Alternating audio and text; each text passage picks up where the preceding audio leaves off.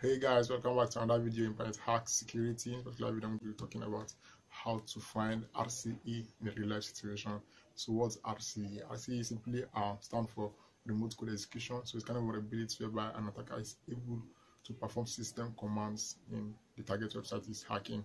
System commands, if you don't know, is just you navigating through the system, like the ls command, listing files in Linux, dir in Windows, creating files, delete files, do whatever he wants in the system.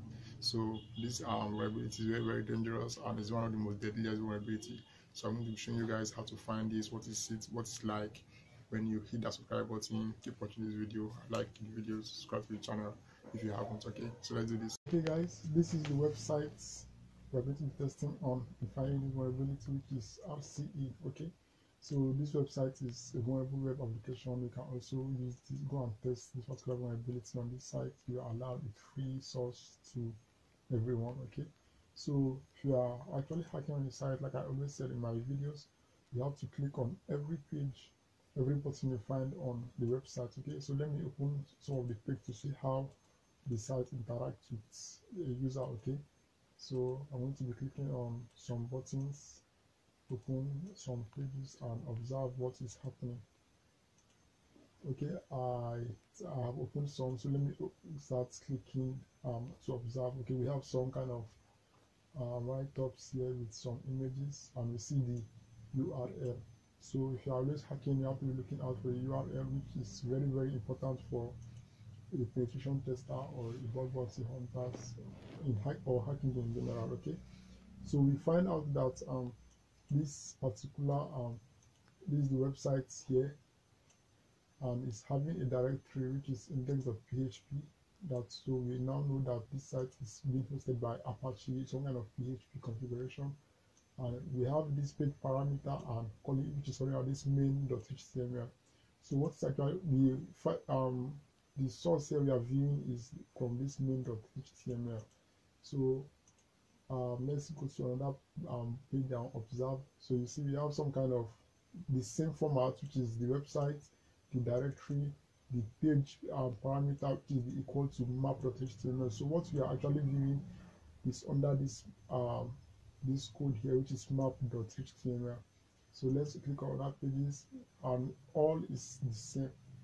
So we now know that this page parameter is calling out all these codes in the back end before it's being displayed to us right here. So I'm going to be closing them since we understand the flow of this website now. So how about if we remove this particular main.html to see what the website is going to be viewing on the page. So let me hit enter without showing anything. You see we still have the default page. So let's try what a hacker will do right now is to, let's say, try a dummy file path that we know does not exist. Okay, so let me just type in, let's say, planet hacks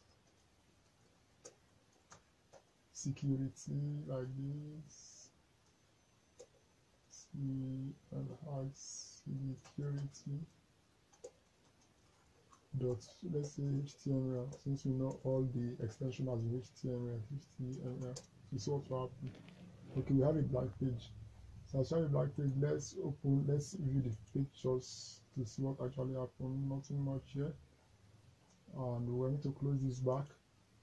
So now we know that by putting out a dummy page, we like a page that does not exist, it actually will tell us that we're going to have an empty page right here. Okay, so for this particular vulnerability, which is RCE, I'm going to introduce you to a website which is called pingv.in. So this website, what it does is it serves as a web collaborator, which, if you don't know what collaborator actually means, you are new to hacking.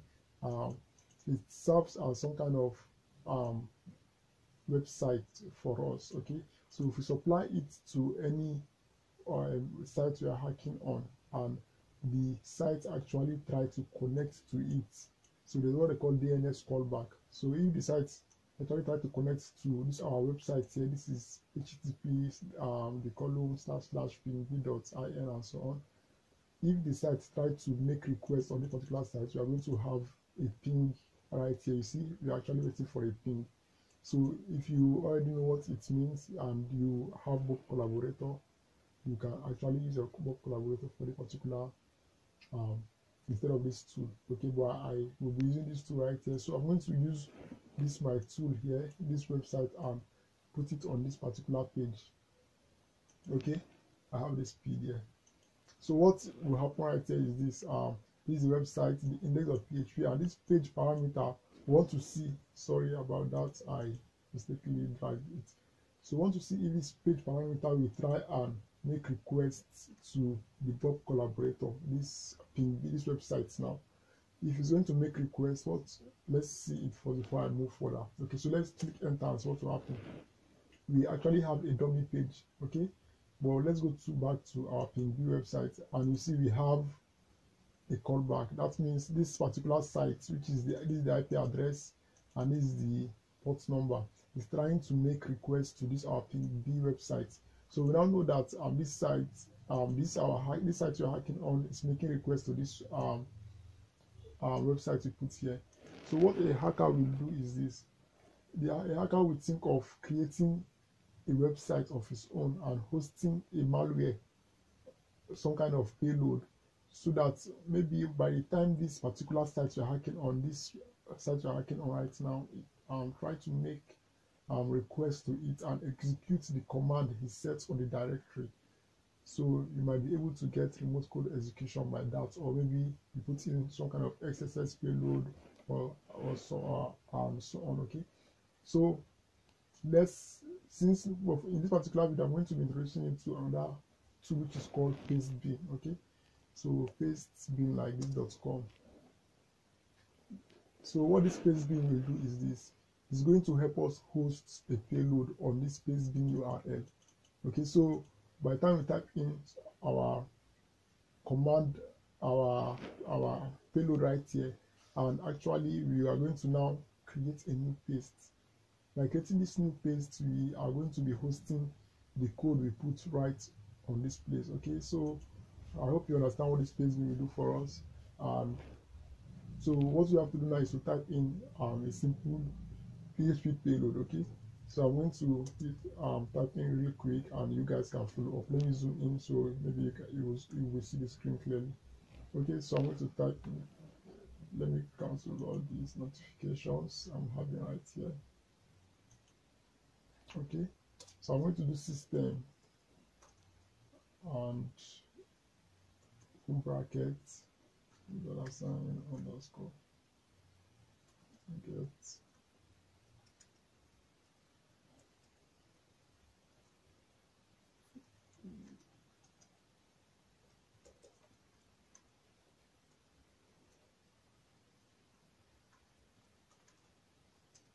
so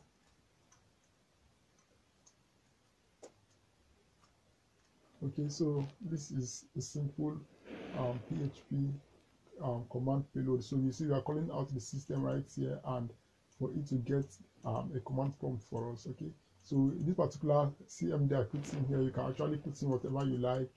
So I'm using the CMD right here, which stands for command. Okay, so I'm going to now create a new paste. So I'm going to click on create new paste. All right, and you see we have created a new paste. So I'm going to now come and click on raw.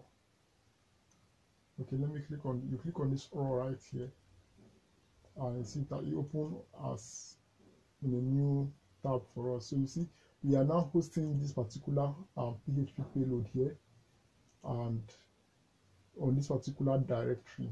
This is the directory, it automatically creates this payload for us. Okay, so we are going to copy out this particular link. Since this particular website now is making requests to a website, any input we give here.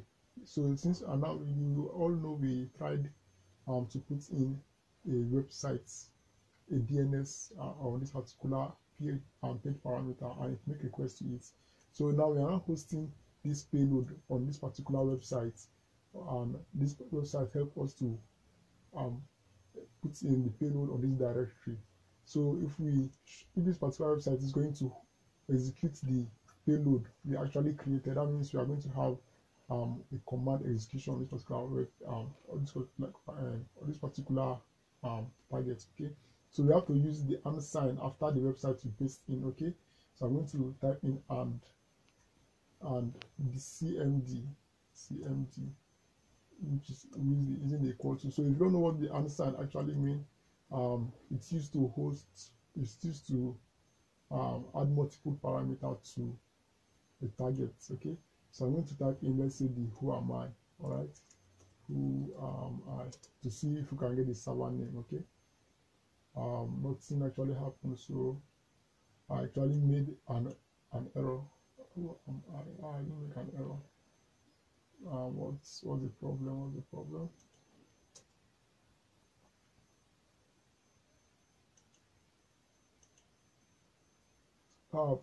problem is this. Thank God I'm supposed to close this particular request, but I use the instead of the semicolon, I use the column. So let me edit this very quickly. And so instead of this particular, I'm not supposed to use the column, is the semicolon like this. Like this. Okay, I think that's just the mistake I made. So we have created the paste, and let's go to the raw. So you look at the payload right now. So you see I use the column instead of the semicolon. So now I'm going to copy this and come and paste it back here. All right, okay, so now I'm going to now hit enter to see if we can get the server name. So you see we have the name of the server. That means we can actually start performing some system commands in this particular page. So let me try the ls command to see if we can get the list of files we have. So you see we now have the list of files in this particular web page. So in this particular file, you see we have data.txt, server.txt file, robot.txt, and so on. So let's see if we can start cutting out all those files. So let's cut out data.txt to see, and you see we have the file in that, the contents in that data.txt. So you can you can continue to navigate through the whole system by this particular vulnerability. Okay, so in my next tutorial I'm going to be making a video how to find RCE in file upload, because you can also find this vulnerability maybe when you try to upload a file, like let me see your image, some kind of documents to the server, so you can post some kind of PHP payload or some kind of payload in the file you are supposed to upload and get so this vulnerability also. So hope you guys enjoyed this video.